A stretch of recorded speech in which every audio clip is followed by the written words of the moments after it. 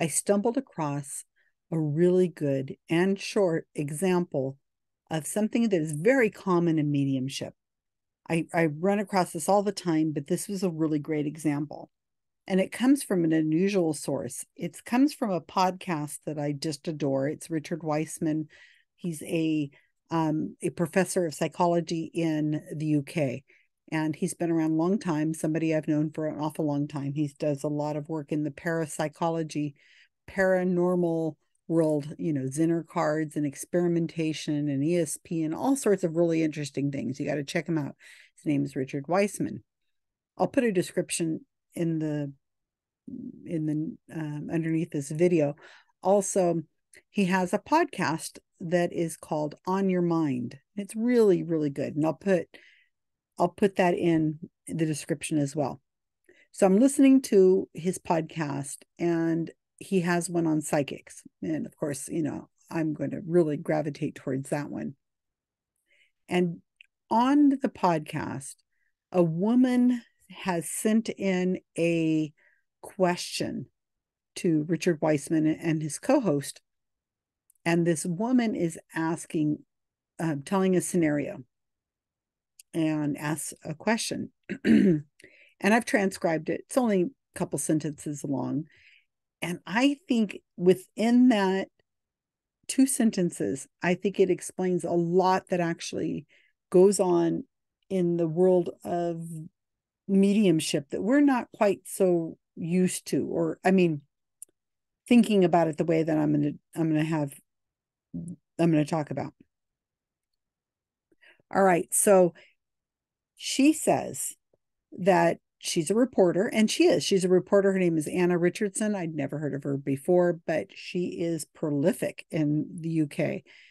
She has so many different TV shows, podcasts, television shows, morning news, all kinds of stuff she does. And so she is a known person. She even has a Wikipedia page. And so because of that, it helped me be able to put this together a little bit more. She says, pre-internet, she went to a psychic's house. The psychic opened the door and said, "I have your granddad, Harold, here. He wants to speak to you." And she says, that blew my mind. Okay, lots to unpack in that. So she's telling the story to Richard Weissman and his co-host. And she asks him, is it possible that people could be really psychic? And she says, this has never been something I've been able to explain. This experience that happened to me was, she's never been able to explain it. All right. So Richard Weissman throws out a few different things. He explains hot reading very briefly, and hot reading is kind of my thing. So hot reading. And then he also says this really important bit. He says, if this had not hit, Harold as her granddad, which is a grandfather, if it had not hit, then we wouldn't be hearing about it at all. She would never be explaining it. It wouldn't be a part of her story that she tells. So, and that's a really good point. So you're remembering the hits and you're forgetting the misses. So I've been thinking about it, and there's at least 2 other really good considerations that we should consider. Number 1, she's a public figure. Now, she says that she had met lots of psychics and lots of mediums, and she had done various shows on the paranormal. Now, when I went to her Wikipedia page and I'm looking through this, it says that she was active. It has a little, years active, 2000 to current. Now, 2000 was 23 years ago. So if she started becoming active in media in 2000, that wasn't, well, I remember it. Was that pre-internet? So I looked it up. I said to the internet, when was the internet started? And it says 1983. So of course we didn't start with everybody on the internet or anything like that. But I think by the 90s, we were really starting to become more internet. I don't know if this woman is talking about pre-social media or what she's saying, but I think it's just a phrase we throw out there. Oh, this is before the internet. And we don't really think about what that means. Could somebody have looked her up in 2000, 2005, 2010, something like that? Could some medium who has an agenda, because the woman is a reporter, she's going to do a story on her. And so the medium obviously wants to look good, right? Come out great. How hard would it be for this medium to have gotten a little information and found out something about her grandfather? Not hard, probably. I mean, it would maybe be a social media or a Google search, because I didn't look it up, but I don't think Google was that big of a deal. But the point is, a medium could have asked around or could have known something about people in the area. You know, it's knowable, especially if she's a reporter, how old she is, what her grandfather's name is. Okay, so hot reading is possible. The other thing that I really want to consider, and the reason why I decided I want to make sure I do a video on this topic especially, is I'm not positive that what she says happened is what happened. And I'm not calling her a liar. I'm saying we misremember. And I preach this all the time to you guys. You've heard this a bunch of times already from me. You have to have, at the minimum, audio of the recording of the reading you have had. If you go see a psychic and there's several people in the room with you and you're listening intently and you think you're going to remember, or you're taking notes, you're writing down notes as you go, just throw that out.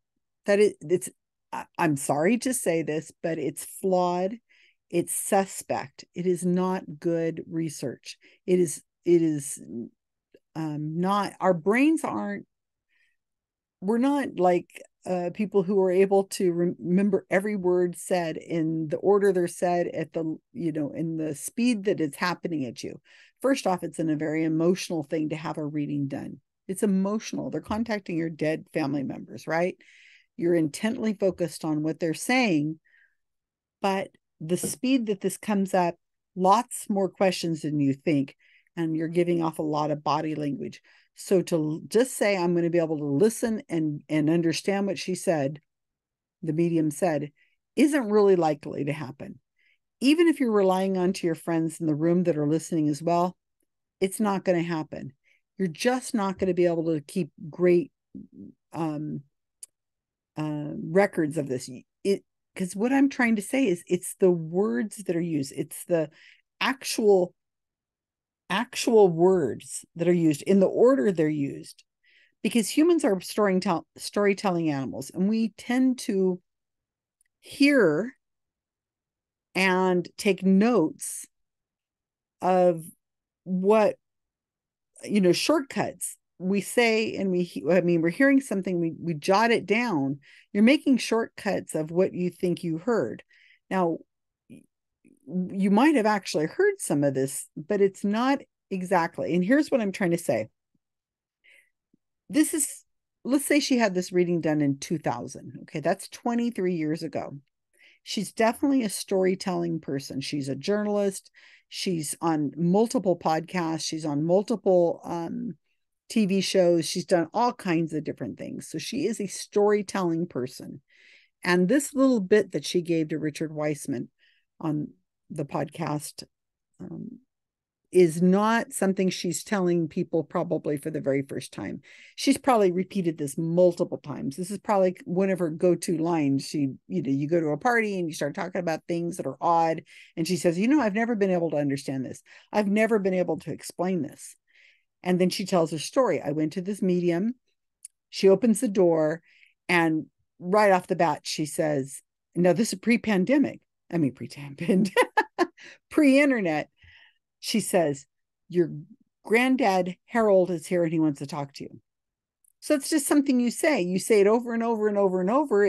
You're going to remember that's what she said. But I'm not so sure that's what the psychic said. Okay. Hot reading. If she knows her grandfather's name is Harold, okay. That might have been exactly what she said. But let's just think about it this way. She goes up to the door, knock, knock, knock. The woman inside knows she's coming to do a story on her and to get a reading. She opens the door. I mean, do you really think she's going to say, come in here really quick? Your grandfather is here. Probably not. But within a few minutes, maybe, the medium does say, there's somebody named Harold here who wants to be in touch with you. He really wants to talk to you. And as the woman reporter is walking over to sit down, she says, oh, that's amazing. My grandfather's name is Harold. And the medium says, yes, that's what he's telling me. Sit down, let me tell you what he wants me to tell you. That is more likely to have been what happened than knock, knock, knock, open the door. Hey, your granddad Harold is here and he wants to talk to you. Come, hurry up. Let's get in here and sit down and get started with this. That's less likely, and it does sound a lot more like a hot reading than knock, knock, knock. Come on in. Come on in. Nice to meet you. Oh, and somebody named Harold has been bugging me all day and he wants to be in touch with you. Really? Harold? That's my grandfather. Yeah, that's right. He's been telling me he's been waiting to hear from you. He's dying to talk to you. And when she repeats the story over and over and over again, I'm sure the reporter has told the story multiple times. She repeats it this way. She says, I met this medium who told me right away that my granddad Harold wants to be in touch. He wants to tell me something. I'm hoping I'm explaining this well, because I want you to make sure you understand the difference and the way those words are all strung together. Your granddad Harold wants to talk to you versus there's somebody named Harold who's been wanting to talk to you. And you say, that's my grandfather. Yes, it is. He's been wanting to get in touch with you. And it's misremembered, not on purpose necessarily, but it's misremembered as your granddad Harold is here and he's been wanting to talk to you. Do you see the difference? I hope so. I'm trying to make sure I explain that well. The other thing I wanted to mention is if it had been a cold read, like let's say the psychic says, I'm going to throw out the name Harold to this woman who's coming over. Even if she genuinely believes that somebody named Harold is trying to get through to her or not is not important to the story. Why the name Harold? I mean, here in America, we're probably not going to see a lot of Harolds. That's not a very common name. The reporter was born in 1970. So let's just say her grandfather was probably born 50 years prior to that. So about 1920s, 1925 or so, more or less. If you say 25 years in per generation, which is pretty typical. And if he was born around the 1920s, I went and looked this up. I found a website that has all baby names for males and females in the UK by decade. And around 1914, Harold was the 18th most popular name of babies. And in 1924, it was the 26th most popular name. So it rates like the top 200 names. And Harold has been in the top 75 since 1944. After that, it's just kind of gone. After the war, World War II, it's gone. But prior to that, I mean, in 1904, which is not what I think that woman's grandfather was born in, that was the 14th most common name. So if you're going to throw out a name, you want to throw out something that seems like it might hit an uncle, an in-law, a grandparent, a great-grandparent, there's a lot of different combinations. And if you threw out a name like Harold, something that in 1920, 1925 would have been probably the top 25 names of a male in the UK, then Harold's a really good choice. So if she walks in the door and the psychic says, Harold has been here waiting for you. He wants to be in touch with you. He's dying to talk to you. Oh, I shouldn't have said dying to be talking to you, did I? Should I? He wants to talk to you. Come on in. And then she sits down and she says, oh my gosh, Harold is my grandfather. That's a hit. And as Richard Weissman says, because it's a hit, it's going to get remembered. And now 2023, we're hearing about it, and then it's on this podcast. And I think that's much more likely to have been what happens, is that she could have hot read her, but I think it's more likely that the woman is misremembering.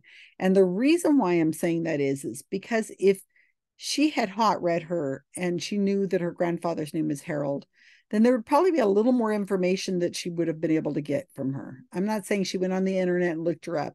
I'm saying that she probably, this woman is a reporter. There's some public information about her, and she was able to glean some information. But I think that if she had hot read her, she would have sat her down and given her more information than your grandfather's name is Harold. And then the story, when she repeats it, to different people, would have been, my grandfather Harold came through. My granddad Harold came through, and he wanted to talk to me, and he told me this story, this story, this story, this story, or whatever. And he gave me this advice, and he asked about my other family members, and he said this, and I think the story would be longer, and I think it would have more meat on it, because you guys know me, I'm always going to ask, what is missing in this story?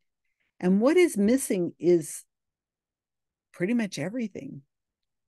The story ends with, she knocked on the door, she went in to sat down with this medium who knew she was coming, not because she was psychic, and said, something about Harold. And it was probably a typical cold reading with generalities thrown out, nothing super specific. Maybe he talked about being in uniform, or maybe he talked about flowers, gardening, fishing, good memories, scars on your knee, the time that, he used to love this band, or I don't know, but general things that were kind of, not enough that stuck in this woman's mind. Something that was just like a general reading. So I think that if it had been a hot reading, it would have had more meat on it. But because the only thing seems to be there is this grandfather and the name Harold, that I think that we're missing pretty much everything else, because it probably wasn't that memorable. And so as a person explains something to themselves, to other people, because of course, like I said, we like to tell stories. So if you're telling a story and you want it to be interesting and people will go, oh, wow, that's really interesting, I think you're going to tell it in that way.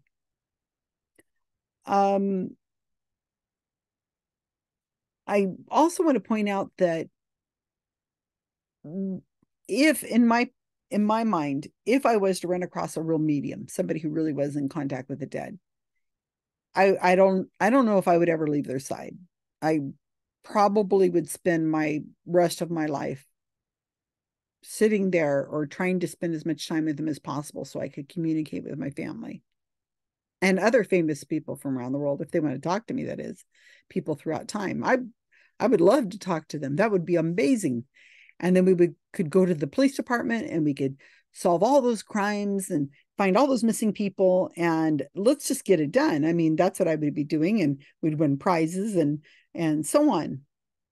But if you are running across this person who you think is really genuinely a medium, and you can't even remember their name, they're just kind of a footnote in your, it just, a plot point on your story that you're trying to explain to people, not something that's like, I went to this medium and her name is this, and I go there every week. And no, but it sounds like she went to the psychic once and never went back again. And it just seems odd if it was so accurate and if she was so spot on.